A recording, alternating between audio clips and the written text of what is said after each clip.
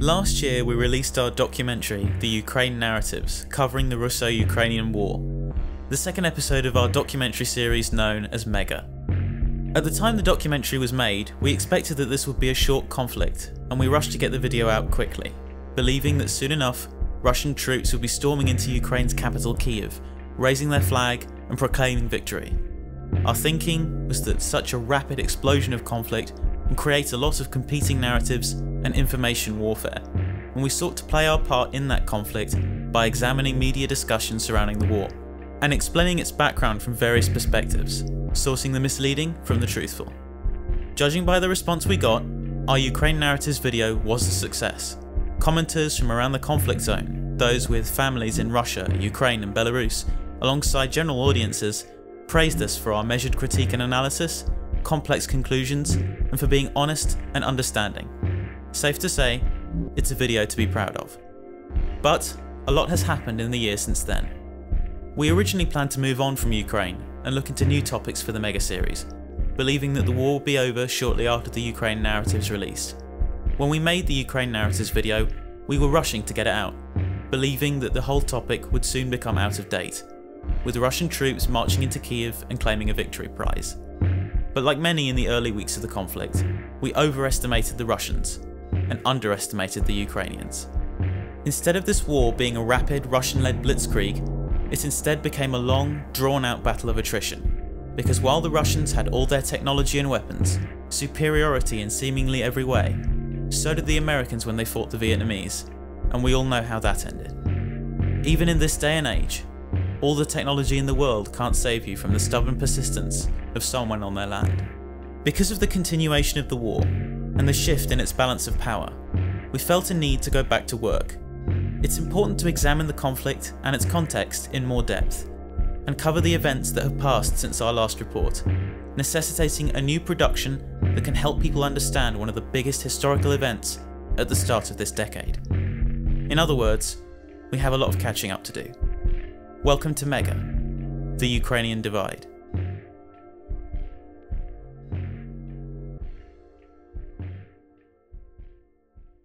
You won't need to have watched our previous report to understand this series. It is a sequel of sorts to that video, but it will go over the Ukraine conflict, the issues leading and relating to it, and discuss the motivations behind Russia's decision making. This is our attempt to explain a year's worth of war, and the century or so of context behind it. This series spans a range of topics, some of which may interest you more than others. The series can be watched in a non-linear manner. Subjects can be skipped or watched out of sequence, and every chapter will be timestamped.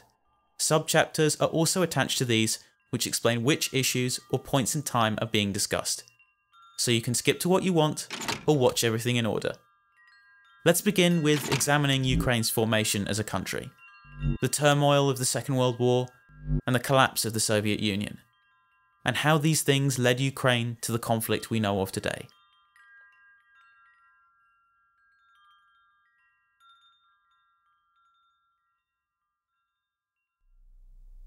The story of how Ukraine's politics managed to escalate into a full-scale war only received a brief summary in our last documentary, 3 minutes or so of an over 50-minute long production. Now that the conflict is becoming more long-term, it is important to understand its origins as much as current events. For this, we have to go back over 100 years. As you can see, the world was a very different looking place back then. Lots of the countries we know of today don't exist yet. And there's a problem. Ukraine isn't here. That's because it's split between two empires, two countries, Russia and Austria-Hungary. You see, modern countries are built on two big ideas, self-determination and territorial integrity. The first is the idea that a group of people, also known as a nation, can decide for themselves what government or state they want to be ruled under. This is called the nation-state. The second concept is that these states should have territories reserved for them, protected by borders that other states cannot violate. But this concept is a modern one. A century ago, it didn't really exist, with much of the world being composed of seemingly random, messy, cobbled-together kingdoms ruled by old royal families. Without self-determination, Weaker populations were often absorbed by the stronger ones, with little power to retaliate. And so, in the early 1900s, Ukraine was occupied. For now. The countries that ruled what is now Ukraine were stuck in the middle of the First World War, known at the time as the Great War. Austria-Hungary was fighting for a German-led alliance called the Central Powers, while Russia was fighting for a British and French-led alliance called the Triple Entente, or more simply known as the Allies. Austria-Hungary was fairly small compared to some of its neighbours, but you can't say the same for the Russian Empire, a country that comprised around 1/6 of the entire planet, containing not just modern-day Russia, but also numerous other populations in Central Europe, Asia, and huge portions of Eastern Europe, including most of Ukraine. All of this was Russia, until 1917, when everything started to unravel.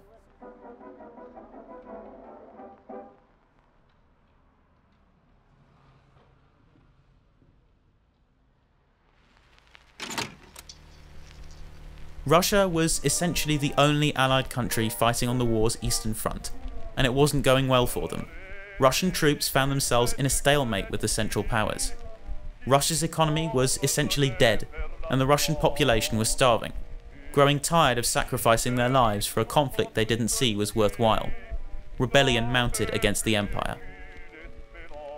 In March 1917, the Russian Empire was overthrown by the February Revolution, with the aftermath being a situation known as dual power, where control over Russia was split between a new provisional government and the Soviets, a set of militant communist-run workers' councils spread across the country. It was in this chaos that modern Ukraine first emerged. In response to the political crisis in the rest of Russia, a Ukrainian political group known as the Central Rada of Ukraine was founded, and it declared the Ukrainian People's Republic, an autonomous part of Russia with its own identity. The legitimacy of the UPR was eventually recognised by the Provisional Russian Government, which later reorganised itself as the Russian Republic.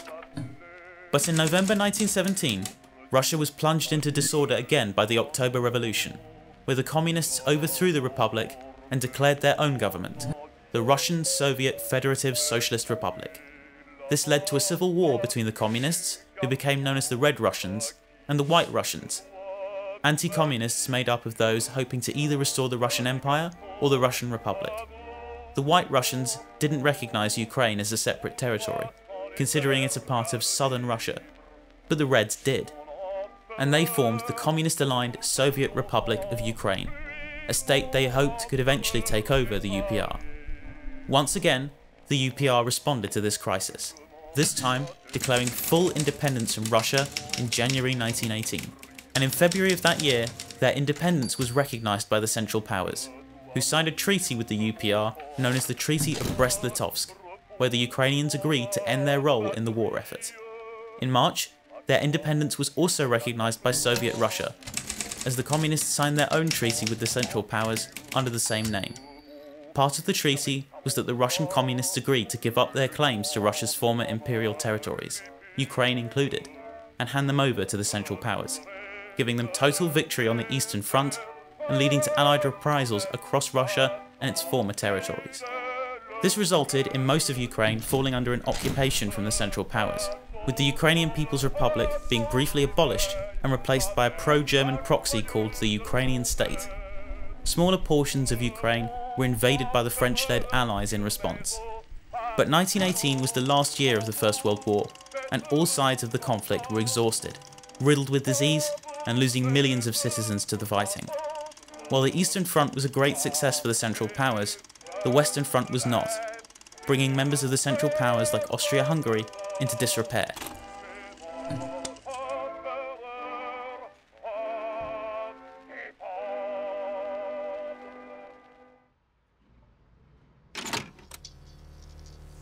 While the Austro-Hungarian Empire was dwarfed by Russia, it still controlled large portions of Europe. What the Russian Empire was to Europe's east, Austria-Hungary was to its centre.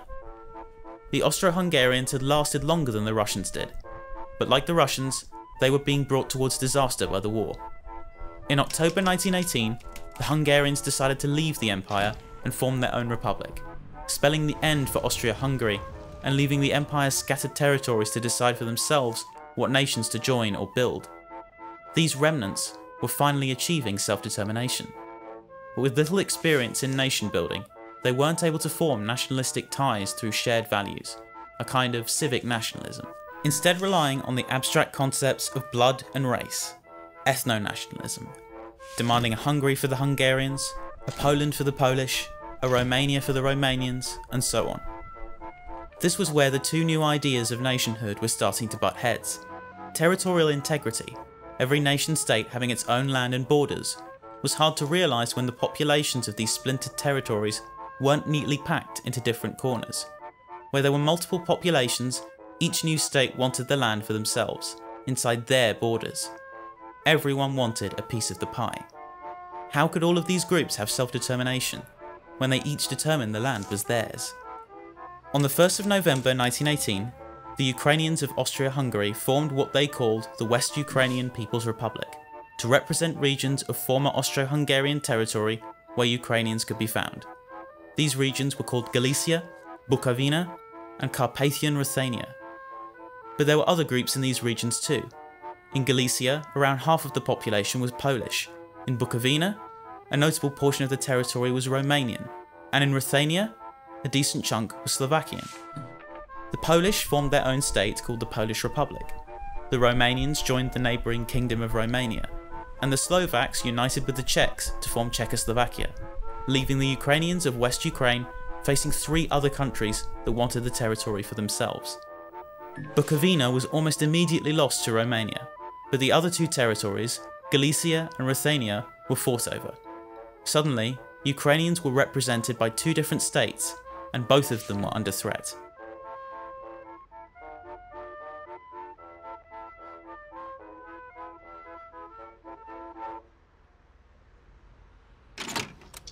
Only 10 days after this West Ukrainian Republic was formed, what was left of the Central Powers surrendered to the Allies, releasing the Soviet Russians from their obligations to stay out of the former Russian Empire, and allowing them to reform the Soviet Republic of Ukraine. A month later, the Ukrainian People's Republic was also restored, as the German-aligned Ukrainian state collapsed after a Central Powers withdrawal. But the exit of the Central Powers didn't make Ukraine any more peaceful. In fact, things got even more chaotic, with the UPR and Soviet Ukraine being reformed and ready to oppose each other. Two more groups also emerged, both opposing all other factions. A militant Ukrainian anarchist group called the Makhnovists, which became known as the Black Army, and lesser-known groups dubbed the Green Army. The country also still wasn't free from foreign occupation, as the Allies increased their troop numbers in Ukraine after the German withdrawal, as part of their so-called Southern Russia intervention. As Ukraine welcomed the new year of 1919, West Ukraine signed a treaty to unite with the UPR as one large Ukrainian nation, and the Black and Red armies agreed to cooperate with each other as the Reds moved to occupy Ukraine. This made everything worse, as it threatened to drag the elements of Russia's civil war into the remains of Austria-Hungary and its squabbling nationalist groups, forcing Ukraine to deal with the infighting between countless different factions. One scholar described the crisis like this. In 1919, total chaos engulfed Ukraine. Indeed, in the modern history of Europe, no country experienced such complete anarchy, bitter civil strife, and total collapse of authority as did Ukraine at this time. 6 different armies, those of the Ukrainians, the Bolsheviks, the Whites, the Entente, the Poles, and the anarchists, operated in its territory. Kiev changed hands 5 times in less than a year. Cities and regions were cut off from each other by the numerous fronts. Communications with the outside world broke down almost completely. The starving cities emptied as people moved into the countryside in their search for food. Ukraine was an easy land to conquer, but almost impossible to rule. As he observed the collapse of one authority after another from his self-sufficient village, the peasants' attitude was one of wishing a pox on the city people and all their governments. Even more armies were involved than this describes, as while the Ukrainians and West Ukrainians were formerly one country, they had separate armies. The Entente also had multiple foreign armies involved, and the Poles weren't the only nationalists involved in the conflict. Various other nationalists were still fighting with West Ukraine over Carpathian Ruthenia. But eventually, the conflict began to slowly die out as the factions whittled each other down. The Ukrainian Green Army didn't survive 1919, and neither did the Red-Black Alliance or the Allied occupation. The West Ukrainians also lost Ruthenia, which was later given to Czechoslovakia by a peace treaty called the Treaty of Trianon, a deal between the Allies, most of the nationalists of former Austria-Hungary, and Hungary itself. In 1920, the UPR fighters signed a deal of their own called the Treaty of Warsaw, agreeing with the Polish nationalists to give up Galicia and form an alliance against the Red Russians. In 1921, after periods of cooperation and conflict between the Black and Red armies, they turned on each other for the last time, with the Black Army being wiped out. By 1922, the Soviets were mopping up what remained of the White Russians and had consolidated their power in both Russia and Ukraine. They decided to make a deal with the Poles and the other ex-Russian territories of Finland and the Baltic states of Latvia, Lithuania and Estonia, leaving them to remain independent outside of communist control in exchange for peace with the Soviets. This allowed the Polish to consolidate control over Galicia and left Ukrainians split between Soviet, Romanian, Czechoslovakian and Polish rule. By this point, the rest of the former Russian Empire had fallen under the control of the Communists, and they dissolved the Ukrainian People's Republic. Communist-held territory was brought together as the Union of Soviet Socialist Republics in 1922, with Ukraine becoming a founding member known as the Ukrainian Soviet Socialist Republic, a territory that wasn't just an autonomous part of Russia, but a republic in its own right. You were likely taught in school that World War I took place from 1914 to 1918, but here we can see a different perspective. It was more like 1914 to 1922, when the border wars finally stopped and the changes were finally sorted out. Double the length we know it as. So why is it only thought of as a 4-year war, rather than an 8-year one? Well, for the second half, a bunch of the major parties from the first were dead or not participating. That's done some damage to the history books. In 1923, after all the fighting was over, the final border changes looked like this. The result of a conflict where both sides lost. The Allies in the Eastern Front, the Central Powers in the Western Front. 9 new countries were created in this time, and Ukraine wasn't one of them. The Ukrainian independence movement had failed to follow the model of the other nationalist groups from the former Russian and Austro-Hungarian empires, and secure Ukraine's place as an independent country, being brutally splintered between various powers instead. Self-determination had been achieved for some, but not for all. But the Ukrainians could claim some success. Recognition as a people. They ensured that Ukraine was recognised as a place of its own, rather than just as a province of a foreign power. These people weren't Russians, Poles or Austrians. They were Ukrainians. The Ukrainian people were their own, born in the fires of war.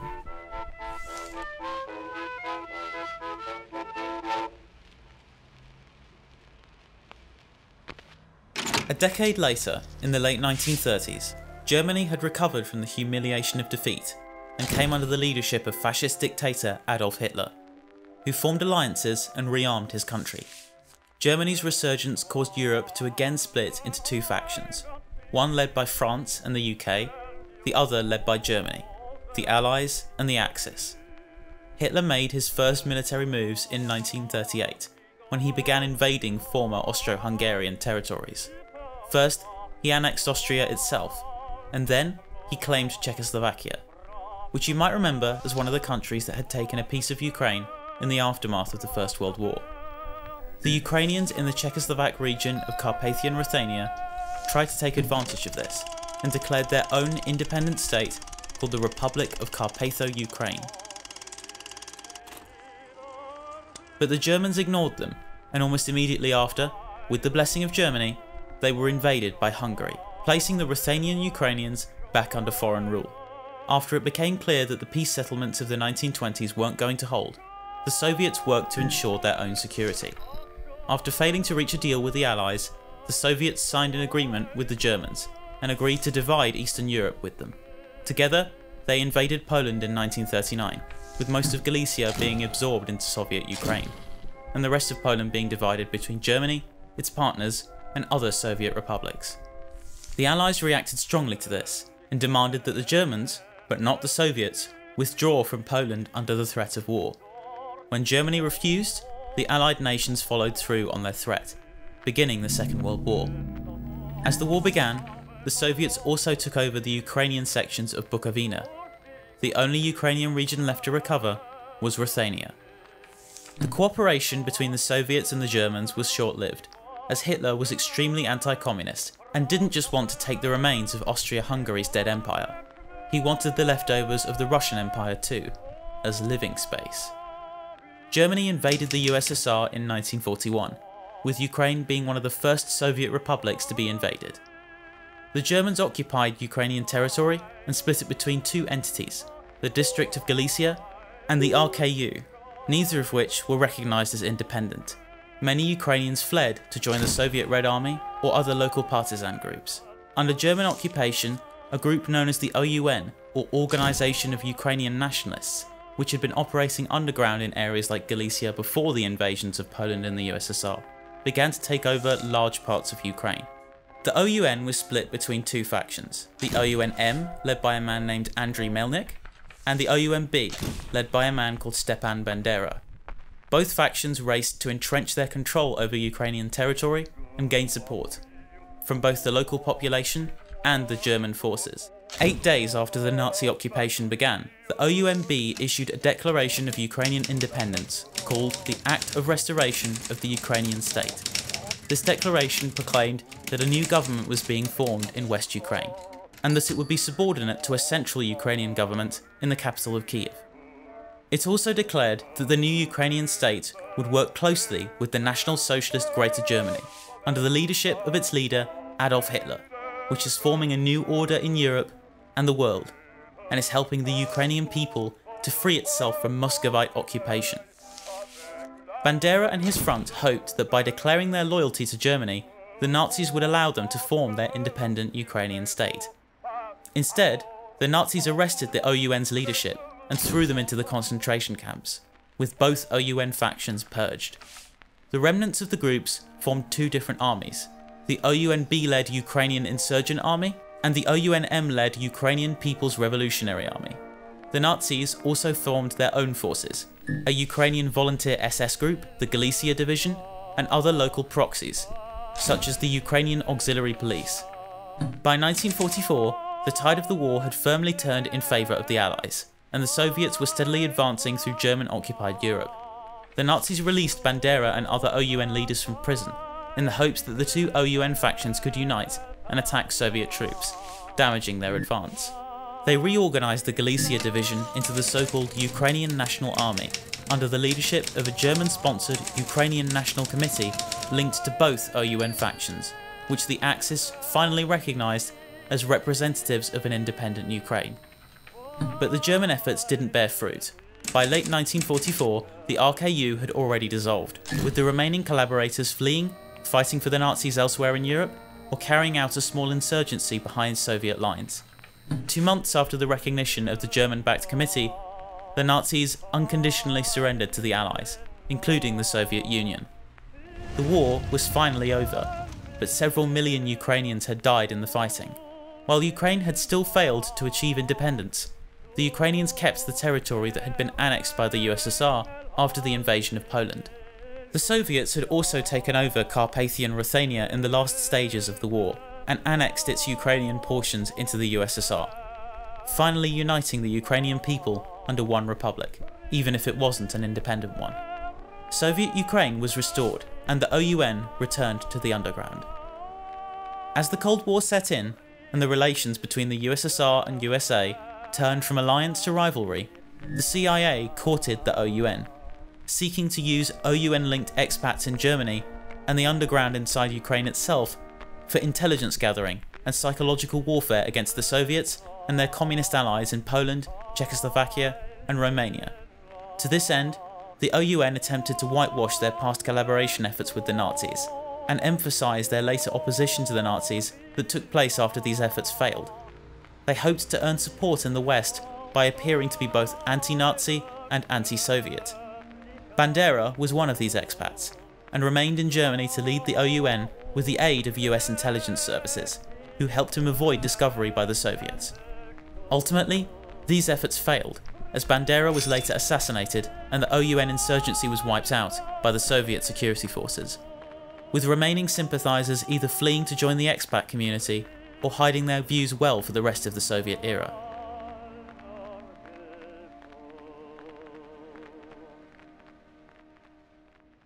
Fast forward to the end of that era, in the early 1990s, and thanks to a combination of botched reforms, economic stagnation and growing war costs, the USSR was crumbling, just as the Russian Empire and Republic had previously.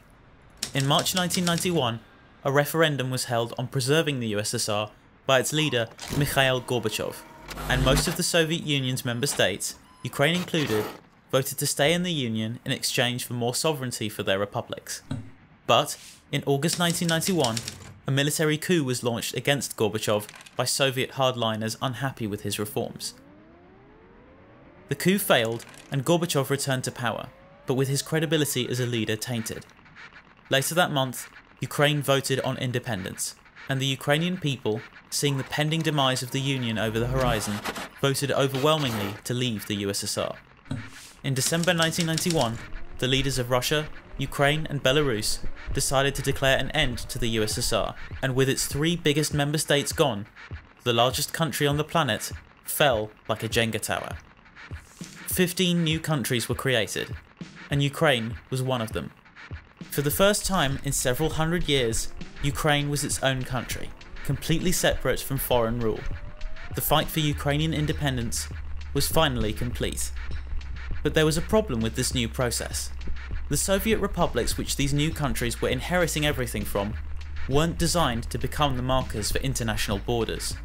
The republics were essentially recognitions of different identities and languages within the wider Soviet community, and they swapped lands, gained and lost autonomy and status arbitrarily over time, at the whim of politicians who never imagined they could one day become separate countries. Often, this was without the consultation of local people. Karelia is an example of this, a place you've probably never heard of. It used to be its own republic, called the Karelo-Finnish Soviet Socialist Republic when it first became part of the USSR, but it was downgraded to an autonomous part of Russia in the 1950s. In the same decade, the Oblast of Crimea, which you probably have heard of, was transferred from Russia, its original republic, to Ukraine. If decisions like these were never made, our history could have looked very different now. On top of this, the Soviet authorities had contradictory attitudes towards non-Russian populations throughout the USSR's history. Initially promoting a policy known as indigenization, where local languages and identities were emphasized and encouraged, then later reversing the policy and either neglecting these identities or promoting Russification instead. This process was not helped by the fact that before and during World War II, millions of people throughout the Soviet republics were shuffled around into different territories, under a system now known as population transfer, leaving masses of people outside their ancestral homelands, and a jumbled mess of populations with an inconsistent level of attachment to their national identities. Decision makers could get away with this at the time because the places they were marking out were all still part of one big country and one big grouping, the Soviet people and the Soviet Union. Their sudden leap from regions to whole new countries was chaotic and resulted in territorial disputes, inflaming ethnic tensions almost overnight and even leading to major wars. This instability almost spread to Ukraine through Crimea. Shortly before the end of the Soviet Union, Crimea changed from an oblast to an autonomous Soviet republic, the status it previously had when it was part of Soviet Russia. In 1992, after independence, Crimea got a new constitution and was renamed to the Republic of Crimea. In 1994, a politician named Yuri Meshkov was elected to the Crimean presidency. He was aiming to pivot the region away from Ukraine and towards Russia, promising moves like granting Crimeans Russian citizenship and moving Crimea's time zone to be in line with Russia's. But his dream didn't last long. In 1995, he was arrested by the Ukrainian military, put on a plane and deported to Moscow, and a new constitution was formed. The Republic of Crimea became the Autonomous Republic of Crimea, with closer political ties to Ukraine. This killed off the idea of Ukraine joining any kind of Russian world, for the time being at least. But the differences in identity that caused these ideas to emerge in the first place still existed, because Ukrainians and all the other post-Soviet peoples were still trying to find their footing, to understand what nations they belonged to and what it meant to be part of these nations.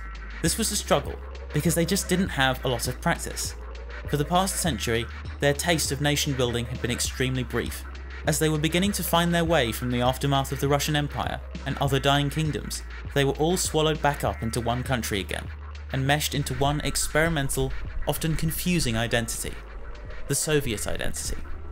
With that identity gone, these people had to figure out what to do with themselves.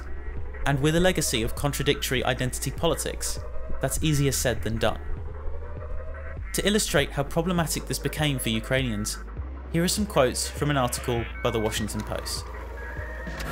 Ukraine's politics have long been divided into two major factions of the country's demographics. Roughly speaking, about 4 out of every 6 people in Ukraine are ethnic Ukrainian and speak the Ukrainian language. Another 1 in 6 is ethnic Russian and speaks Russian. The last 1 in 6 is ethnic Ukrainian, but speaks Russian. Since it declared independence in 1991, the country has been politically divided along these ethnic linguistic lines. In national elections, people from districts dominated by the majority group, Ukrainian speakers who are ethnically Ukrainian, tend to vote for one candidate. And people from districts with lots of ethnic Russians or Russian speakers tend to vote for the other candidate. Ukraine's ethno-linguistic political division is sort of like the United States, Red America and Blue America divide. But in many ways much deeper. Imagine if Red and Blue Americans literally spoke different languages. The current political conflict, which at its most basic level is over whether the country will lean toward Europe or toward Russia, is like the Ukrainian equivalent of gun control, abortion, and same-sex marriage, all rolled into one. Of course, this article's description is a generalization. Not every Russian speaker wanted closeness with Russia, or every Ukrainian speaker closeness with Western Europe. But Ukraine's ethnic and political divisions were clearly strong elements of society. And this is the kind of crisis that Ukraine found itself trapped in. Once again, the contradictions between self-determination and territorial integrity were rearing their ugly heads. Essentially, as Ukraine got closer and closer to becoming its own country, thanks to the largest nation on earth dissolving twice, first as the Russian Empire, second as the Soviet Union, the differences between sections of its society became harder to ignore. These gaps were widened with the resurgence of the far right in Ukraine, with Ukrainian expats from Germany returning home to reform the OUN as the Congress of Ukrainian Nationalists, or KUN for short. Local Ukrainians soon followed suit, and shortly after independence there were several different far-right blocs emerging, earning a degree of sympathy and plenty of hate.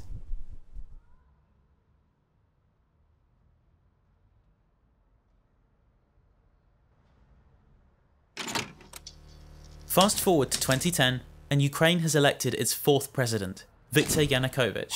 Yanukovych was a politician that viewed Ukraine as a neutral power, one which should remain close to both the West and to Russia, and shouldn't join either's military alliances. In an attempt to balance the country's fragile sects, he also aimed to bring Russian speakers together with Ukrainian speakers by recognising Russian as a second official language alongside Ukrainian, passing a law to make minority languages official after 2 years in office. But Yanukovych was in a shaky position from the start, having narrowly been elected on only a 3% lead over his rival, Yulia Tymoshenko, with the west of the country overwhelmingly rejecting him and the east overwhelmingly supporting him. But where Ukraine's divide truly tore Yanukovych apart was the issue of membership of the European Union, where there wasn't much room for neutrality. EU membership was a policy with strong support in Ukraine's west, but much weaker support in its east. One camp wanted it, and the other camp didn't. Damned if you do, damned if you don't. Throughout his presidency, Yanukovych had pledged to support membership with the EU, but in late 2013, following pressure from Russia to back away, Yanukovych refused to sign an association agreement that would have brought Ukraine one step closer to EU membership. And his party rejected a number of reforms that the EU demanded as a condition for joining, essentially sabotaging their own application process. This sparked outrage among pro-Western elements of Ukrainian society, and led to the formation of the Euromaidan, a protest movement that demanded a return to plans for EU membership, and the resignation of Yanukovych and his government. pro-Russian elements of Ukraine responded with a counter-movement, the anti-Maidan, in opposition to the protests. Large opposing forces born from Ukraine's long-running political divisions. To quote from the Washington Post again, based on the protests in Kiev, it can sure look like Ukrainians want their country to integrate with the European Union and turn away from Russia. But a November poll found slightly different attitudes. 45% said they wanted the EU deal. 14% said they wanted to join with the Russian-led trade union. And 41% said they were undecided or wanted neither. In other words, joining the EU is about as popular as not joining the EU. Both of which are more popular than snuggling up to Moscow. It's a safe bet that ethnic linguistic Ukrainians would be more likely to want the EU deal. Europe is often seen as the alternative to Russia, so supporting EU integration is a little like supporting not Russia. The mass protests and thus most foreign journalists are in the capital of Kiev, but President Yanukovych is from the eastern, more Russian part of the country, where he served as a regional governor for several years. In 2010, 74.7% of Kievans voted for Yanukovych's opponent. It's not shocking that they would want him to leave office. Things are different in the other end of the country. As the scholars Katarina and Roman Voltsuk wrote, in Russophone eastern and southern Ukraine, Lenin is still respected by many, despite communism's obsolescence even there. This weekend, when protesters in Kiev toppled an old statue of founding Soviet leader Vladimir Lenin, some Ukrainians in the Russian-speaking part of the country expressed outrage. The protesters out in the streets in Kiev are showing remarkable bravery and political will. They have some very real grievances that have nothing to do with ethnic or linguistic lines, particularly government corruption and the troubled economy. But what we're seeing is, in some very important ways, a function of a demographic divide that Ukrainian politics have never really bridged.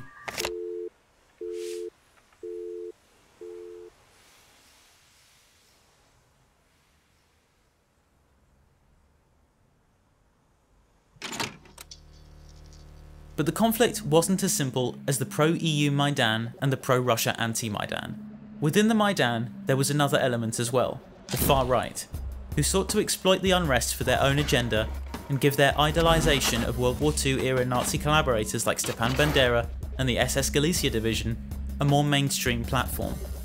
They had almost nothing in common with the rest of the Maidan, which consisted mostly of liberals, progressives and moderates. But the two sides shared an opposition to Yanukovych and to Russian influence. The most notable of these far-right groups were the Spoda Party, which emerged in the early 2000s, and the Right Sector, which materialised during the Maidan itself, a coalition of various far-right groups, including elements of the KUN. These two groups united with several pro-EU liberal parties in a formal organisation called All Ukrainian Union Maidan, which formed paramilitary groups known as the Maidan Self-Defense Groups, to lead the fight against the anti-Maidan and the government forces. The far-right and liberal groups of the Maidan quietly tolerated each other to oppose these mutual enemies, even as the far-right set out to hijack the Maidan's agenda and replace it with their own. And hijack they did. These groups were not widely supported by Ukrainians in either the East or the West, but they were militant, prominent, and willing to go all out to oppose both Yanukovych and Russian influence. Fighters loyal to groups like Right Sector led the charge at the helm of the self-defense groups. The visibility of far-right groups like Right Sector during the Maidan protests increased the hostility of the anti-Maidan in response, as they began to see the modern Ukrainian conflict between them and the Maidan as a kind of parallel with the conflict between Soviet Ukraine and the insurgent groups like Bandera's OUN of the 1940s. Suddenly, the anti-Maidan had a new name for Maidan supporters: Banderite. Ukraine's World War II legacy came back to haunt its people. After Yanukovych refused to compromise with the Euromaidan, with his government insisting there would be no return to negotiations with the EU, the crisis progressively got worse. The protests spiralled out of control and spread across Ukraine, leading to violent confrontations between the two protest camps and the police across the country. These confrontations escalated into riots and then, at the start of 2014, into a full-scale uprising, like a pin being pulled out of a grenade.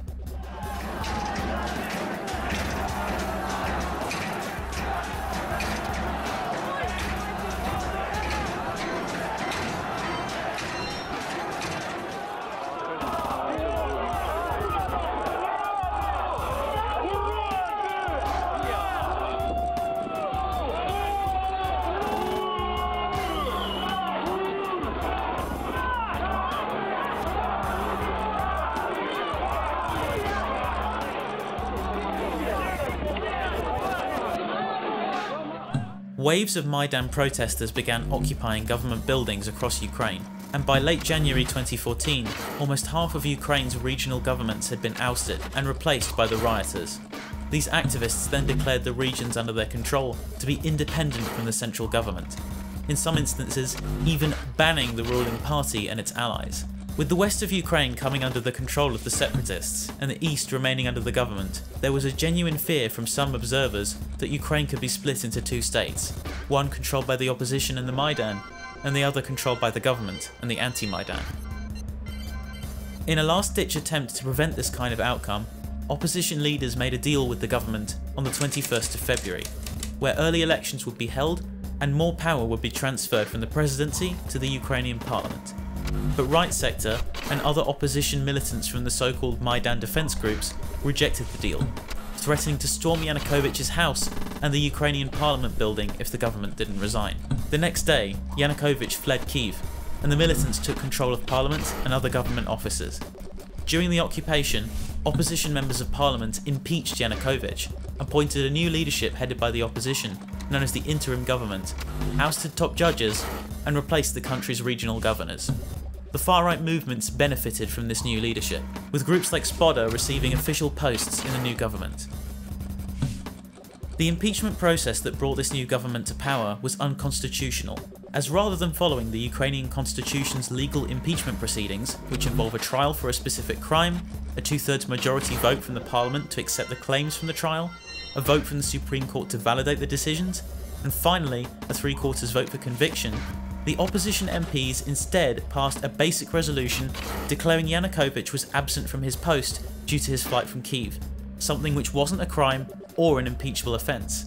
The opposition also failed to achieve the two-thirds majority due to an absence of most MPs from the ruling party during the vote. As a result of these irregularities, Yanukovych rejected the impeachment and maintained his claim to the presidency, resulting in a constitutional crisis.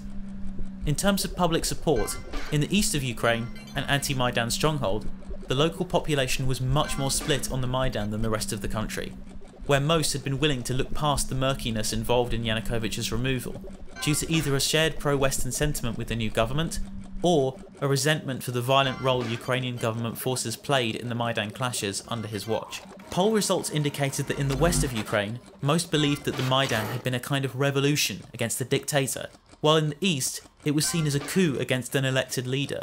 Many in the east didn't recognise the opposition's takeover, and much of the population had also begun to believe that a civil war was possible or certain. After leaving Kyiv for the Kharkiv region, Yanukovych later moved into exile in Russia, but he still refused to resign.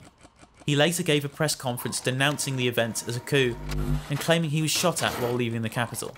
Shortly after, he requested that Russian troops intervene to restore order.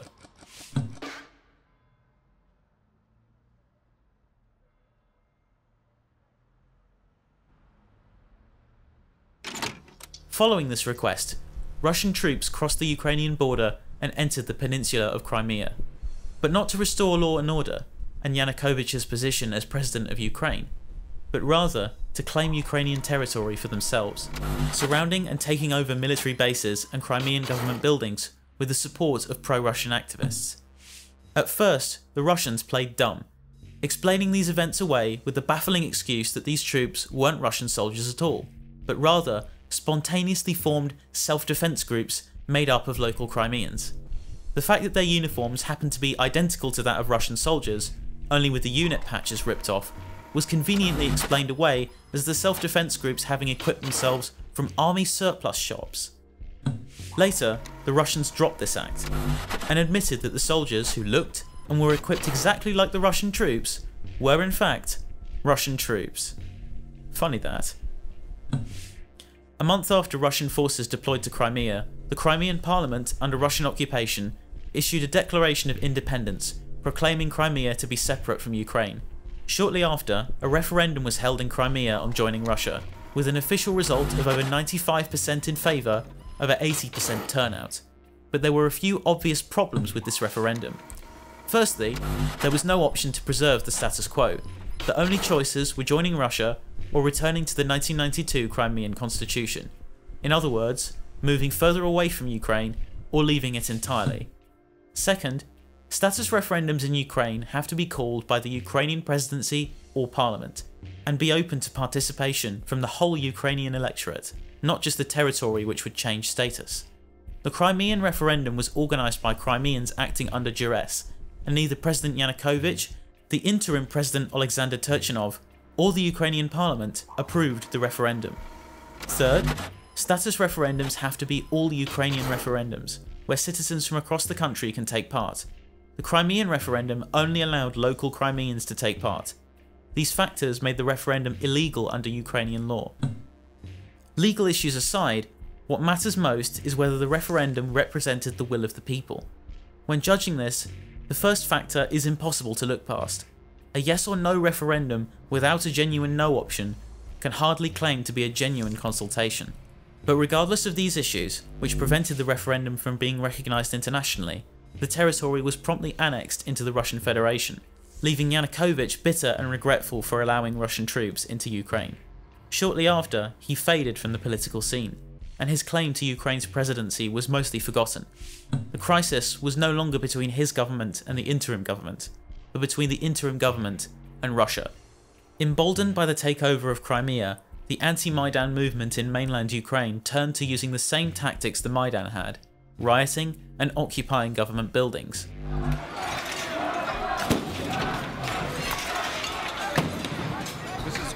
They're storming the building, throwing rocks through the windows, and the police inside are throwing out smoke grenades and stun grenades. They're breaking down the door now. The eastern regions of Kharkiv, Donetsk and Luhansk came under occupation from the anti-Maidan, and with the changeover of power from Yanukovych to the new government, the political situation had taken a 180-degree turn. The anti-Maidan were now the separatists.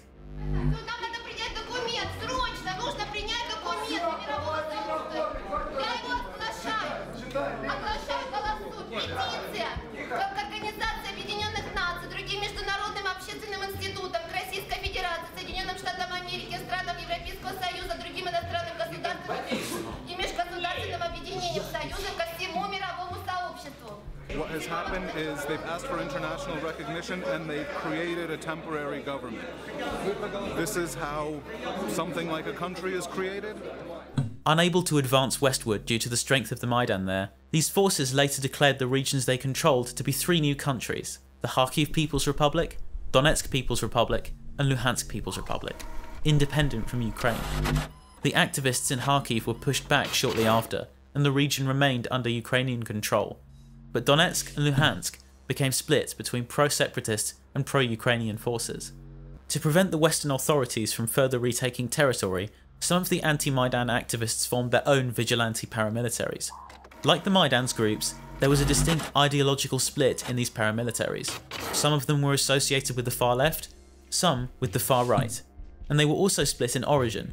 Some groups were local, others were connected to political groups inside Russia itself, such as the Russian National Unity, which had figures that passed through its ranks leading the charge for the separatists, and the Russian Imperial Movement, which organised training for the separatist forces.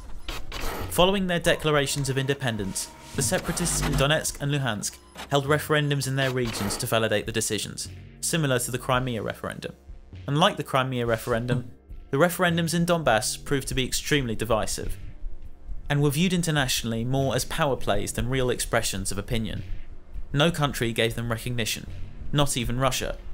The result was a crisis of legitimacy, and a land split between two rival centres of power, a government and a separatist bloc that had both taken power by illegal means. The Ukrainian security forces were utterly shattered by the takeover of Crimea and the uprising in Donbass, as most of them weren't combat ready, and most of those who were chose to defect to the separatists. According to a US scholar, the total number of usable troops and equipment in the ground forces amounted nominally to 80,000 personnel. 775 tanks, 51 helicopters, fewer than 1,000 artillery pieces, and 2,280 armored personnel carriers. In fact, due to a combination of lack of training and inadequate and poorly maintained equipment, the size of the combat-ready force was only 6,000 troops. Ministry of Interior Special Forces, like the Berkut, were dissolved after the shootings in Maidan. Between 25 and 30% of police and security forces in the Donbas region had defected to the separatist side, according to a MOI estimate. As a result, pro-Ukraine side came to be led not by its army or its police forces, but by paramilitaries known as the volunteer battalions, many of which were successors of the self-defense groups of the Maidan, which had refused to disarm after the overthrow of Yanukovych. The right sector formed a group called the Ukrainian Volunteer Corps. Spoda formed a group called the Sich Battalion. One of the constituent groups of right sector, Patriot of Ukraine, formed a militia known as the Black Corps. The growth of this militia movement increased the perception among eastern Ukrainians that their country had been captured by the Banderites, while the emergence of Russian citizens in the pro-Russian forces led those in the West to believe they were fighting a kind of hybrid war with Russia itself. The vigilantes controlling the streets became the soldiers controlling the front lines. To resolve the ongoing constitutional crisis, presidential elections were held in Ukraine by the so-called interim government in May 2014, followed by parliamentary elections in October. These resulted in a win for pro-EU liberal leader Petro Poroshenko and his political group, the Petro Poroshenko Bloc, which formed a government that was recognised internationally, including by Russia. The far right badly lost out, with Spoda losing 31 seats and the right sector gaining only one, their only seat in the parliament. This led to them losing their places in Ukraine's leadership.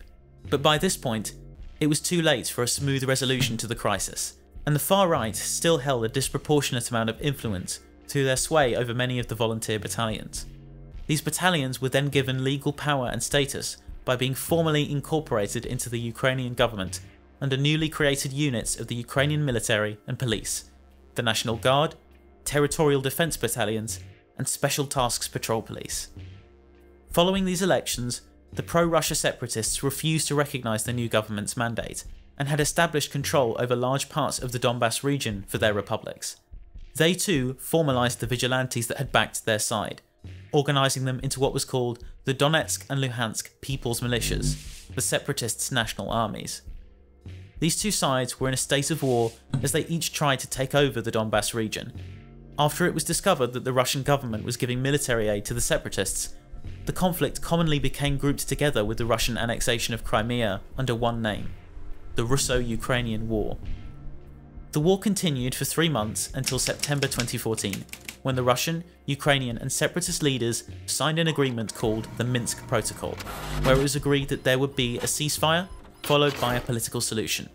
Separatist regions would be given autonomy and separatist fighters would be given immunity from prosecution. In exchange, the separatists would agree to reintegrate into Ukraine. But the agreement fell through as the ceasefire was periodically broken, with combat continuing across Donbass. The political process was also stalled, as the separatists showed no genuine interest in any reintegration with Ukraine, and Ukrainian politicians were unwilling to support the proposed amnesty for the separatists. Following this lack of progress, the separatists ended up holding their own elections in November 2014, with wins for the Russian nationalist Donetsk Republic and Peace for Luhansk parties, creating a parallel set of governments, one in Kyiv and 2 more in Donbass. In February 2015, an attempt to revive the diplomatic process was made, and a new agreement known as Minsk II was signed, based on the same idea of a ceasefire followed by autonomy in exchange for reintegration, but once again it failed to be seriously implemented. Immediately after the deal was settled, the separatists vowed to not follow the ceasefire in a major area of fighting, the city of Debaltseve, and some Ukrainian volunteer units openly refused to follow the ceasefire at all. The result was a complete failure to achieve any political progress and a stalemate on the battlefield. The Donetsk and Luhansk People's Republics remained separated from Ukraine, in control of about 1/3 of the Donbass region.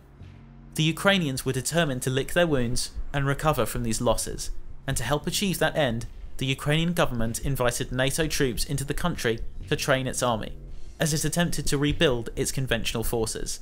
The work Yanukovych had put into compromising with Ukraine's 2 split groups progressively went out the window over time. His moves towards neutrality were ditched, as the country made a pro-Western, pro-NATO pivot, now firmly aligned against Russia and wary of further Russian encroachment. In 2019, Ukraine's next round of presidential elections saw the end of Petro Poroshenko's term in power, bringing in new President Volodymyr Zelensky, who brought new hope for Ukraine. He was pro-European, but a Russian speaker, a campaigner against corruption, and a far cry from the far right, having Jewish heritage with family members that fought for the Red Army and fell victim to the Holocaust. He had the potential to be the unifier his predecessors weren't, and had an ambition to resolve the Donbass conflict through diplomacy with Russia, rather than through force. But one thing he was not willing to compromise on was guaranteeing Ukraine's security against further Russian land grabbing, and for him, that meant seeking membership in the NATO alliance, a red line for Russia. The tug of war between Russia and Ukraine over this issue continued until 2022, when Russia directly demanded to Western nations that they agree to keep Ukraine out of NATO, and invaded Ukraine when they refused. And now, we've reached the point where the war we know of began, and our first Ukraine documentary began its coverage. We can see that Ukraine is a very complicated country. Compared to most European nations, it's very young, but it has also seen a great amount of history. From the very beginning in 1918 and 1919, Ukraine was split between dozens of different factions, with different ideas of how it should be run, and how close it should be with neighbours like Russia, struggling countless times for independence against multiple empires and rival nationalists. During the Second World War, these issues resurfaced as Ukraine was fought over by the Soviets and Germans, and now, it seems that this new war is bringing these divisions to the surface all over again. Ukraine watched as the biggest nation on Earth collapsed, and then watched it happen again in the same century. Each time, it came out of that experience looking very different. The question now is, what will Ukraine look like after watching what happens to Russia this time around?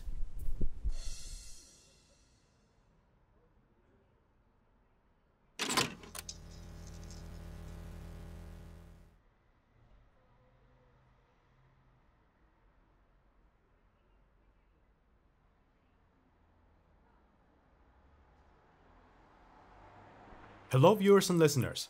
I hope you have been enjoying the presentation so far. The video will resume shortly. However, before it does, I would love to inform you of this video's sponsors. Ourselves, and our dear supporters who help fund these videos.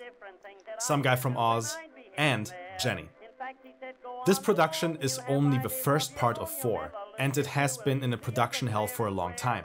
Elwood began writing the script about over a year and a half ago, and traveled to Germany to record most of the voiceover for the series. Editing took over and will take over a good amount of time as well.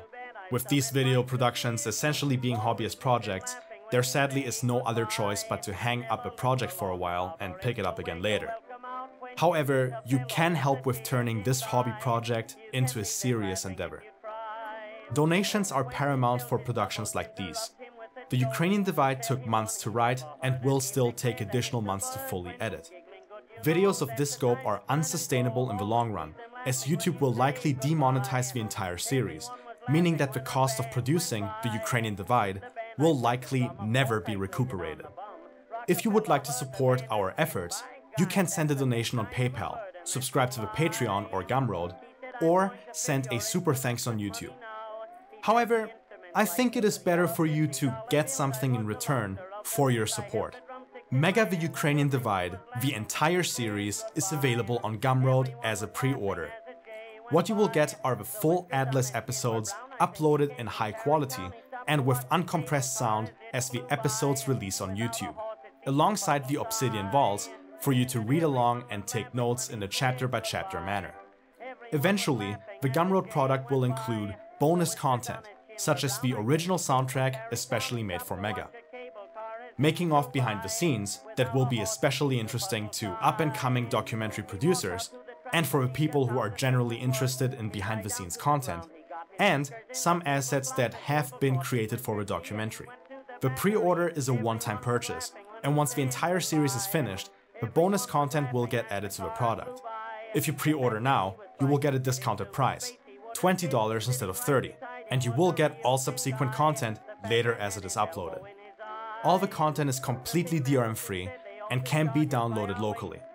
You have full control over the files, and once you purchase, you will always be able to log back in and download what you need later. I don't want to hold you up any longer. Let us continue with Chapter 2.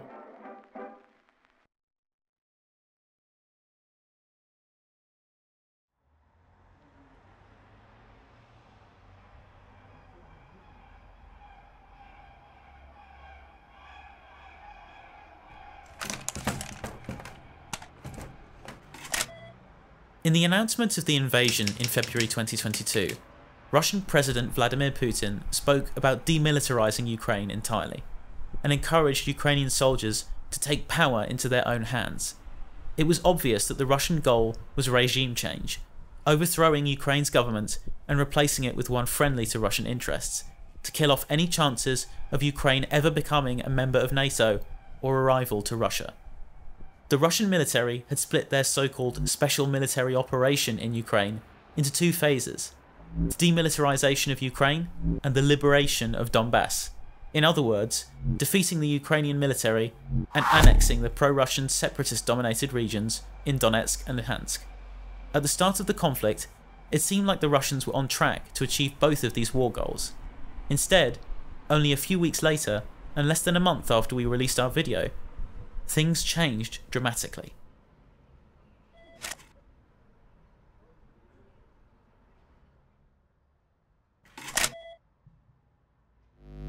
Russia says the first phase of what it calls a military operation in Ukraine was mostly complete. According to senior military official Sergei Rudskoy, the Russian forces have almost entirely destroyed Ukraine's air and naval forces. Ukrainian President Volodymyr Zelensky, however, said resistance from Ukrainian forces has dealt a powerful blow to Russia. In terms of casualties, the Russian military retreated from their positions near Kyiv and its surrounding regions, and claimed that their first phase was complete, stating that they were moving their aims towards the second phase. Russia's ambitions had seemingly shrunk dramatically, as they went from planning to dominate a whole country to capturing only a small corner of it. But the question is, why? It's all a case of expectations versus results. The Russian military intended to sweep through Ukraine and silence its forces in a matter of days. A pushover battle where they expected to be welcomed by the people they were conquering. A misleading attitude not unlike the one held by US troops as they invaded Iraq 20 years ago. But while the US tried to maintain their presence and turn the tide for years, the Russians chose to cut their losses and leave, realising that there would be no fall of Kyiv, no wave of Ukrainian soldiers responding to Putin's call by switching sides, and no throngs of Ukrainians leaping into Russia's embrace. On the other hand, the Russian forces believed that the Donbass was a better point to hold their ground, as it was a region where, unlike the rest of Ukraine, the feeling of Russian identity and sympathy for pro-Russian separatism was more widespread. While Zelensky tried to encourage Russia to give up on this plan and cut a deal for peace by conceding that Ukraine wouldn't be able to join NATO a month after the invasion began, things were too late by then, and the Russians stuck to their plans. They also expanded the scope of their Phase 2 goals to include 3 more regions of Ukraine: Kharkiv, Zaporizhia and Kherson. The idea being that having eastern regions of Ukraine under Russian control would create a buffer between Russia and Ukraine, and create a Russian-occupied land bridge to Crimea. The end goal was to hold referendums in these regions on joining Russia, ensuring their status as Russian enclaves.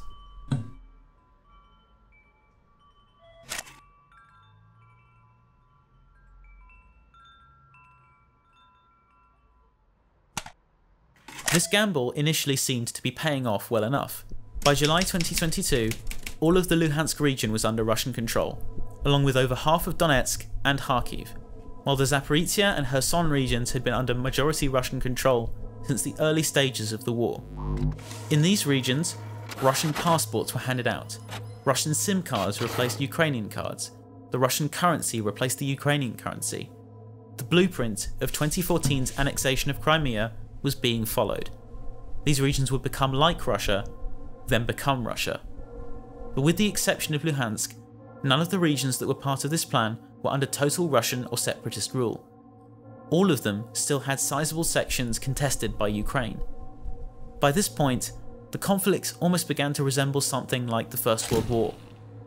A conflict marked by constant combat and death, but only small changes in territory for either side. Through mid-2022, a war that had previously been shocking, bombastic, and the top of news bulletins across the world turned static and forgotten. Brutal, but static.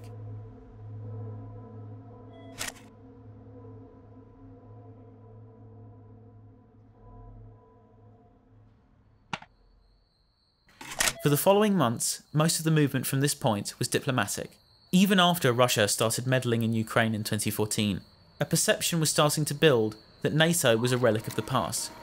Commentators were declaring it obsolete, a remnant of an old order designed to contain a threat that didn't really exist. Russia wasn't made a pariah, wasn't battered with sanctions. It essentially got a free pass to have its way in the region.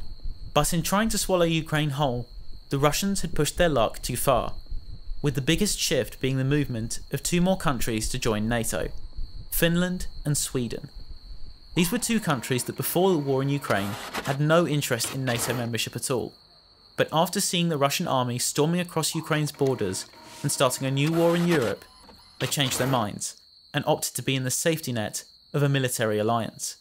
Ironically, a war that Vladimir Putin started to contain NATO may actually be causing it to expand even further, as the Russian leadership's attempts to threaten its neighbours create the exact reverse of their intended effect.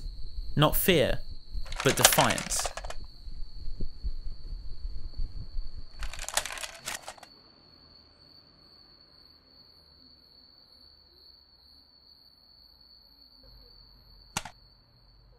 Eventually, this period of quiet from Ukraine all changed in September 2022, as the Ukrainians, who since the Russian retreat near Kyiv had mostly been trying to stall Russian progress rather than retake territory, finally made moves to push forward and stop being on the back foot. The result was a counter-offensive that retook huge numbers of towns and villages, and advanced over 1,000 square miles, causing the Ukrainian military to retake almost all of the Kharkiv region, demolishing Russia's occupation in that area and sending remaining Russian troops fleeing towards Donetsk. This took Ukraine's troops all the way back to the Russian border. One of Russia's 5 buffers against Ukraine vanished in only a week. This huge sweep sent Russia's government into panic mode. Only days later, Russia's planned referendums were underway in the 4 remaining buffer regions, and Russian politicians announced a military partial mobilization, a call-up to send hundreds of thousands of Russian conscripts into the war. This was Russia's first mobilization since World War II, representing a dramatic escalation. After 5 days of voting, pro-Russian officials announced on the 28th of September 2022 that all 4 of the Russian-held regions in eastern Ukraine had voted to secede from Ukraine and join the Russian Federation. The official results showed that 80% of voters supported joining Russia, with a turnout of over 70% in all 4 regions. 2 days later, on September 30th, pro-Russian figures in the regions signed treaties in Moscow, uniting their territories with Russia and causing outrage in Ukraine, where Zelensky reversed his abandonment of a NATO bid and formally applied to join the alliance. So the question again is, why? What would Russia gain from these actions? The reasons for mobilization are obvious. If you aren't doing well in a war, bringing up more troops to replace your losses always helps. But what about the annexations? Well, Russia's military system is a hybrid between a volunteer and a conscript army. Every able-bodied male citizen between 18 and 27 has to serve in the military for 12 months as part of conscription. But there's a catch. Russian conscripts only have to serve inside Russia itself. They can only be sent to fight in foreign countries if they volunteer by signing a contract agreeing to do so. Annexing the eastern parts of Ukraine made them parts of Russia itself rather than foreign territory under Russian law. So in the eyes of Russia's legal system, a region like Luhansk or Donetsk was no less Russian than Moscow or St. Petersburg. This meant that the Russian military was no longer limited in how many of its conscripts it could send to the conflict with Ukraine by the contracts. Theoretically, any soldier that was conscripted into Russia's armed forces was now eligible to be sent, rather than only the volunteers, allowing Russia to boost its troop numbers in the 4 buffer regions dramatically if the conscripts were given enough training. The call-up caused a split reaction from many military-aged Russians. Many boarded buses to be sent to military training centres, and formed long queues at recruiting offices, being greeted by rallies of supporters thanking them for joining the fight. But others fled the country to avoid being part of the draft, leaving either through land borders with countries like Finland and Georgia, or through air routes to neighbouring countries like Armenia or Turkey, where flights reportedly quickly sold out. Others, who didn't want to leave the country but didn't want to be drafted, resorted to even more extreme measures, with violent attacks on recruitment centres across Russia.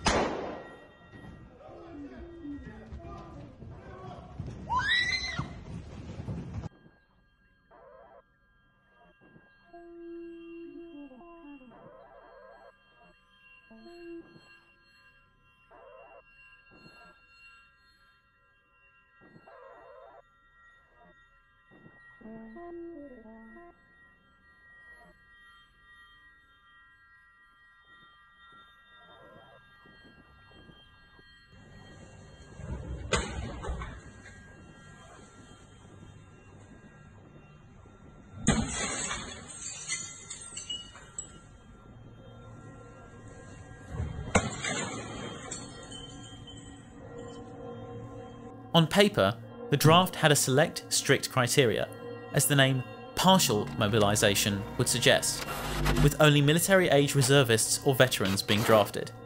In practice, there were cases of civilians outside of that criteria, even the old and the disabled being included in the call-up, contributing to the violent backlash and exodus of refugees, forcing Russia's government to throw its own officials under the bus.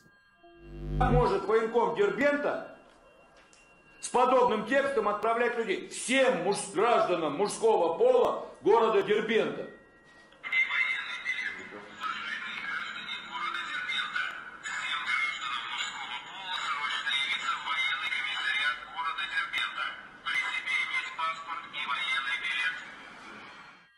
Вы мне скажите, что это за идиоты? Всем гражданам мужского пола срочно прибыть в военный комиссариат, при себе иметь военный билет. Вы что, дебилы, а? Кто их уполномочил ездить по городу? Это не что иное, как распространение фейковой информации, за которую сегодня тоже предусмотрены статьи Уголовного кодекса.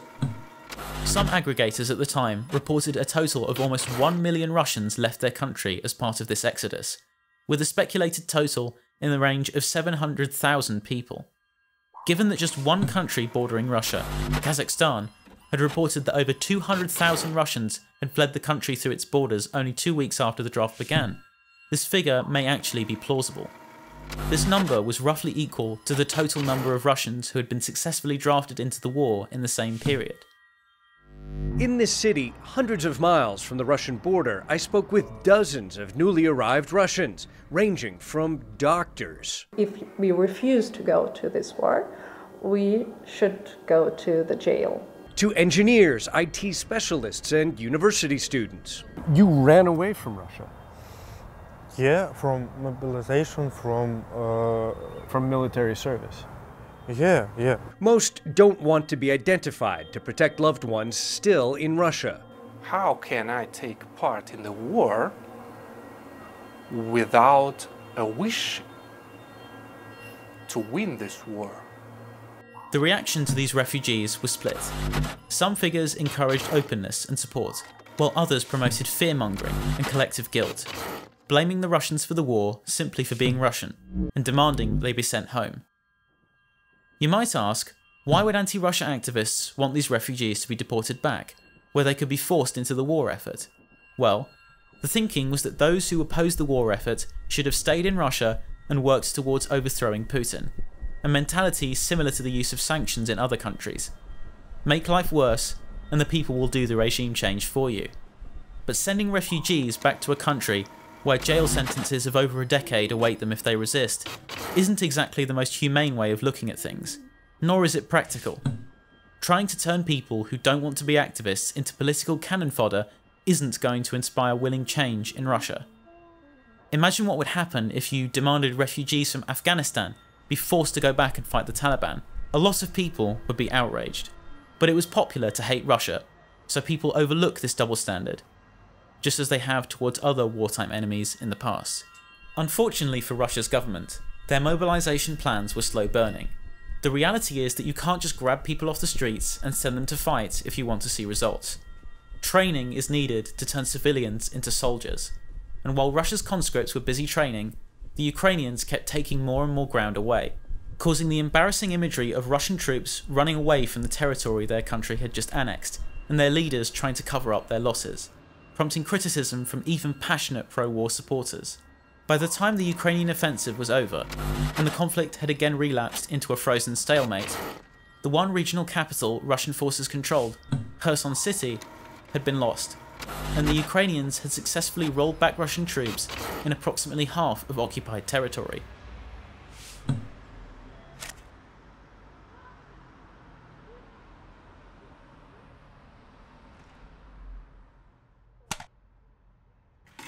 In the face of these serious setbacks, the Russians were keen to retake the initiative and show their population that they were still capable of achieving successes on the battlefield, launching new offensives in early 2023. This plan was mostly a failure, with no significant changes on the battlefield or shifts in the balance of power. But Russia was able to claim one notable battlefield victory, the capture of a city in the Donetsk region called Bakhmut, also referred to by an older name, Artemovsk, by Russian sources. The takeover of this city was lauded by the Russian press, and its participants were labelled as heroes. But the interesting thing is, the soldiers behind this victory weren't Russian troops. This is Yevgeny Prigozhin. He's not a commander or even a member of the Russian military. He's a businessman, and the soldiers next to him are from a once mysterious private military company called the Wagner Group. Wagner is an organisation that has been around for a long time. The group was reportedly founded in 2014 by Prigozhin and an ex-Spetsnaz agent known as Dmitry Utkin. The group participated in the early separatist conflicts in Donbass, but also other conflict regions of interest to Russia, specifically Syria, Libya, the Central African Republic, and Mali. For many years, Wagner did not officially exist. Prigozhin denied any links to paramilitary activity, and the group went mostly unacknowledged. In fact, Wagner technically was never even a legal organisation, because forming paramilitary groups is a crime in Russia. But it seems this group was allowed to operate to give the Kremlin an opportunity to pursue some of its military ambitions with plausible deniability. However, with the invasion of Ukraine, the mask slipped. Prigozhin admitted his involvement with Wagner, and the group began clearly working alongside Russian troops as a participant in the invasion. But Wagner's value didn't just come from its arm's-length relationship with the Kremlin. The group is also a valuable asset to the Russians because of its talent pool, being an organisation filled with battle-hardened mercenaries who don't easily shy away from a fight, or from swinging their favourite tool around, the sledgehammer, which has become emblematic for the organisation as a whole. Put simply, the group was ruthless towards its enemies, and towards any potential traitors. Wagner also acted as a source for disposable manpower as part of the war effort, with Prigozhin, an ex-criminal himself, recruiting prisoners to fight for the company, promising forgiven sentences for those who survived, and warning that falling behind would be considered a death sentence. This combination of hardened mercenaries and disposable crooks created a force that was capable of achieving successes, where regular Russian forces could only produce stagnation. But being an extra-legal group staffed by criminals, operating outside of the military's control, Wagner was volatile and at odds with the rest of the invasion force, having a tighter bond to Prigozhin rather than the leader of their country. During the capture of Bakhmut, Prigozhin had a habit of posting angry rants to his social media sources, accusing Russian generals of mismanaging the war and not providing his company with enough resources. And even after the end of the battle, these rants continued, with Prigozhin accusing the Russian military of mining the route out of the city, and even briefly arresting a Russian officer for shooting at one of his convoys.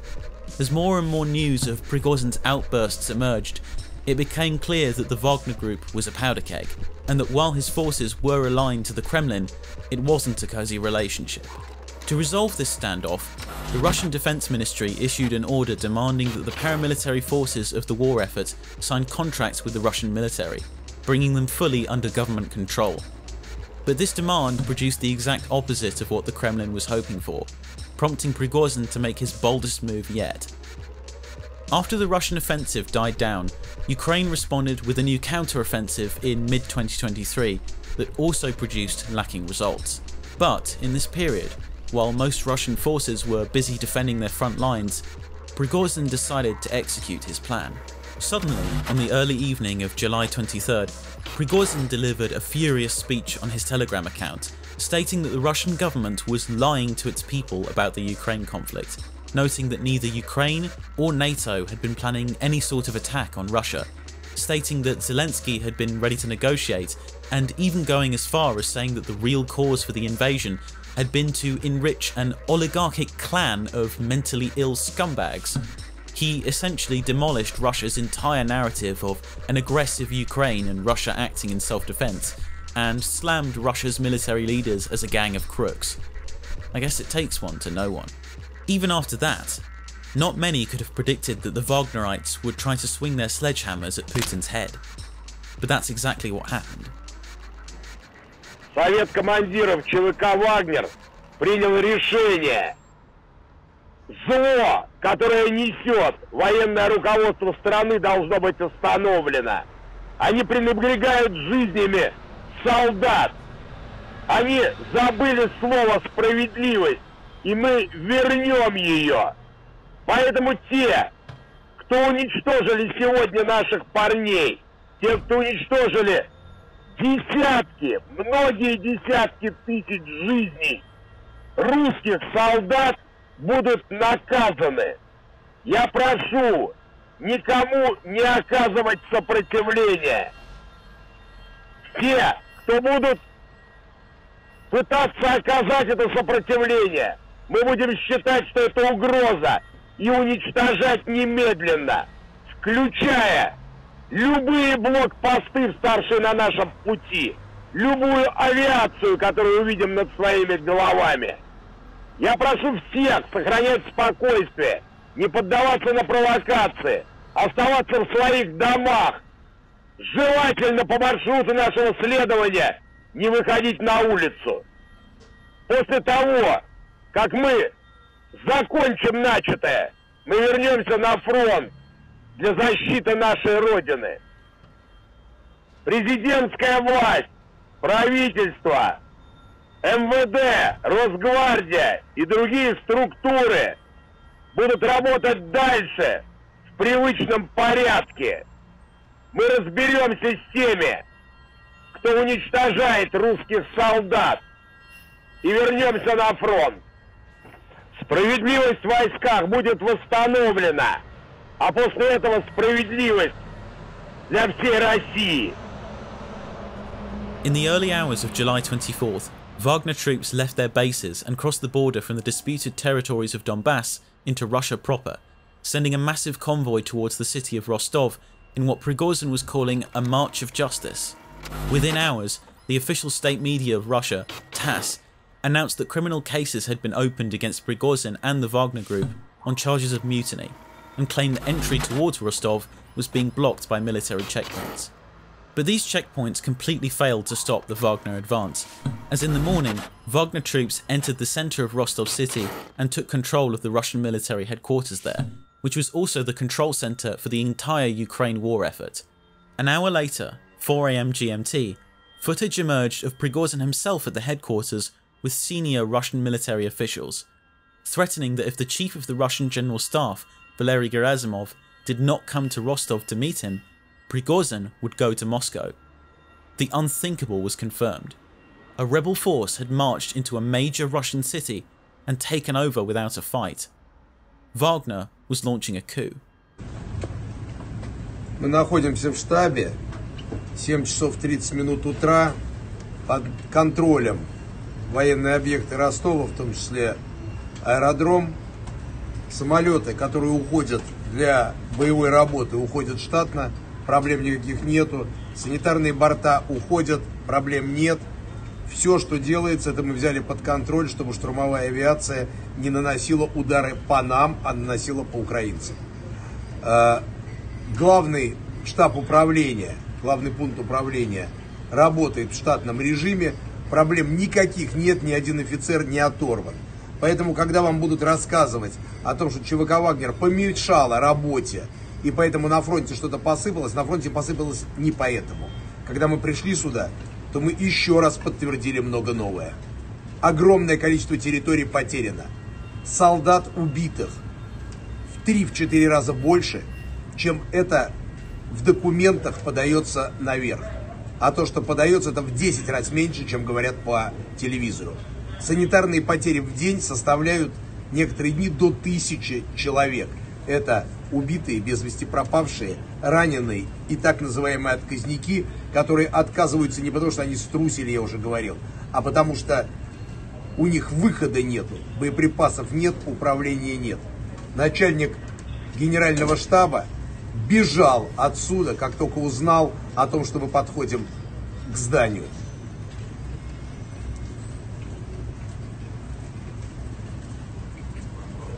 Unsurprisingly, Gerasimov didn't show up, and it became clear that the Wagner forces were following through on their threat. While some soldiers remained in Rostov to secure control of the city, the rest of the troops continued their convoy on the 12-hour drive to Moscow. By 5 AM GMT, footage emerged of Wagner forces at the halfway point of the journey, Voronezh, and as more and more civilians posted footage to social media of the convoy passing along its route, it became clear what the Russian authorities were up against: a patchwork of military trucks, civilian vehicles, and BMP armoured personnel carriers. By this point, Vladimir Putin finally emerged to give a short 5-minute speech, justifying the Ukraine war, accusing the Wagner forces of treason, and promising to stabilise the situation in Rostov-on-Don. The most this amounted to was a convoy of Kremlin loyalist Chechens being sent to Rostov to retake the city, but they got stuck in a traffic jam. Yes, seriously. Shortly after the speech, Prigozhin responded with a direct criticism of the Russian president. По поводу предательства Родины президент глубоко ошибся. Мы патриоты своей Родины. Мы воевали и воюем. Все бойцы ЧВК «Вагнер».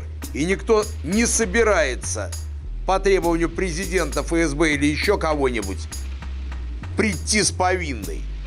Потому что мы не хотим, чтобы страна жила дальше в коррупции, в обмане и в бюрократии. Когда мы воевали в Африке, нам говорили о том, что нам нужна Африка, а после этого ее бросили, потому что разворовали все деньги, которые должны были идти на помощь. Когда нам говорили о том, что мы воюем с Украиной, мы шли и воевали.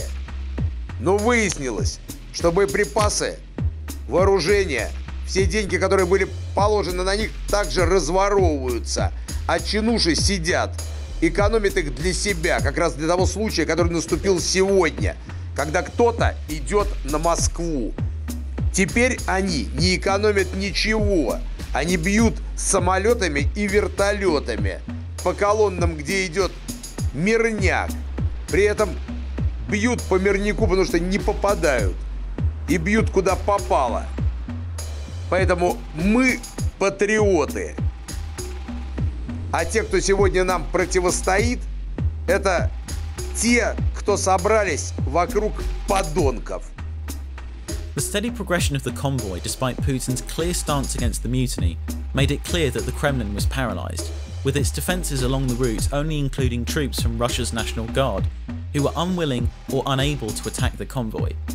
As the day progressed, the Wagner forces were getting closer and closer to their target, reaching the Lipetsk region 4 hours away from Moscow by midday GMT.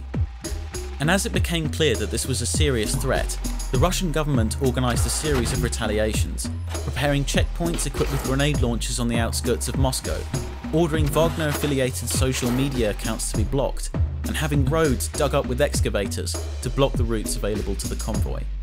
By 4 PM, social media reports of Wagner Group reaching the Moscow region had emerged, which matched with appearances on Google Maps of traffic jams in the region, showing that the convoy was roughly 2 hours away from the Moscow city centre. But it was this point that the tide began to turn. Reports of Russian troops preparing to leave the front in Ukraine to defend Moscow, and footage of Russian Marines pledging their loyalty to Putin appeared on social media.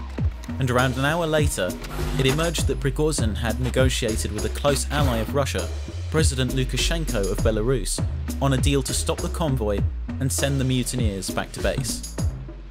After 12 hours of chaos, the coup attempt was over, and by 7 PM, Wagner was seen retreating from Rostov city, returning the area to Russian military control.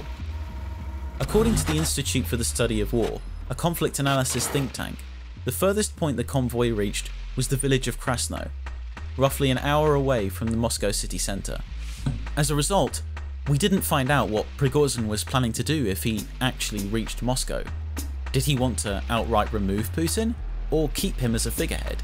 Someone who gets to call the shots in civilian politics, but not the war effort? We'll likely never know. So looking at the aftermath of this, we have two questions. Why did Prigozhin agree to turn back? And why did Putin allow him to continue breathing? Most likely, Prigozhin realised that, unlike all the other areas Wagner's convoy had reached, in Moscow there would be real resistance to his forces, and Wagner wasn't ready for a brutal, prolonged battle in the middle of Russia's capital. As for Putin, he probably realised that having his troops in open combat with fighters that the Russian media had only months before been praising as heroic patriots for their actions in Bakhmut would be bad PR. But even with this peaceful resolution, a major leader in Russia's forces going rogue and uprooting the Kremlin's entire propaganda narrative was clearly a major blow to Russia's image, something we can especially see from the damage control the Russian press attempted in the coup's aftermath. While at the time of the Bakhmut battle, Putin himself was quoted in the media congratulating Wagner for their heroic accomplishments and promising medals, after the mutiny attempt, the Russian press tried to pull off a 180, presenting the narrative that while many Wagner fighters were true patriots, their efforts in Bakhmut weren't actually very important or impressive on the grand scale of things, and reports of their effectiveness were just a myth. Although ultimately the front lines in Ukraine didn't change much during or immediately after the coup attempt, the credibility of the war effort was certainly undermined. An invasion sold to the Russian people as bringing stability and ending a conflict instead brought instability and massively expanded that conflict. That was a blow many expected would be too much for the Kremlin. In the weeks after the mutiny, many commentators speculated that Prigozhin was a dead man walking. 2 months later, they were proven right. In August 2023, Prigozhin published his first video after the mutiny, filming a Wagner recruitment pitch in Africa, and only days later on a return trip to Russia, his plane suddenly crashed, killing all on board. The Kremlin presented this as a tragic aviation accident, while Wagner supporters claimed the plane had been purposefully shot down by Russian air defense. Others speculated a bomb might have been detonated on board the plane itself. Either way, a loose end for Putin was tied up. And to us? Well, let's put it this way. It seems like Prigozhin became Icarus, flying too close to the sun. While Russia managed to squash this particular crisis, what happens next, only time will tell.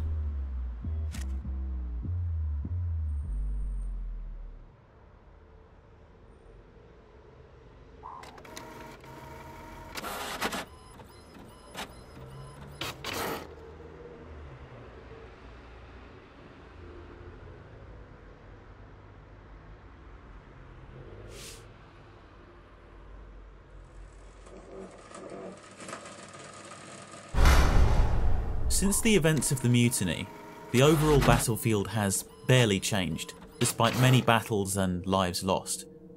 Both sides have little to show for their roles in the conflict in 2023. Ukraine's ambitions of driving the Russians into the Sea of Azov, retaking their lost southern lands and preparing for a march on Crimea have fallen far short. But in return, Russia's goal of strangling Ukrainians into submission, forcing them to recognise the theft of territory they call home, has also failed. The result is a bleak future where no one knows how far off the horizon peace may be, when the bombs will stop falling, and when loved ones will stop being called to sacrifice. In this state, it seems the most likely outcome of the war will be a frozen conflict. The battle lines will stabilise, the shooting will stop or at least lessen, but no agreements or surrenders will be signed. Just a limbo where neither force can dislodge the other.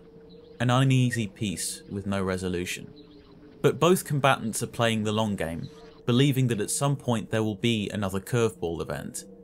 Russia hopes that the political will of Ukraine's allies in Europe and the US will falter, causing the weapons supplies to run out and the road to securing their occupation to open. Ukraine is hoping that before that could happen, Russians will realise how much they're wasting for shattered colonies and turn on the leaders sending them to the front. These curveballs are possible. The Wagner mutiny paralysed and almost toppled the stability of the Kremlin, with Prigozhin and his grunts showing the depth of discontent some of Russia's warriors have for their commanding officers. While in the US, there is a serious prospect of a former president sympathetic to the Kremlin returning to power, cutting Ukraine off from its strongest supporter and forcing Europeans to choose whether or not to take up the lead and sacrifice more to fuel Ukraine's cause, or give way to a resurgent Russia.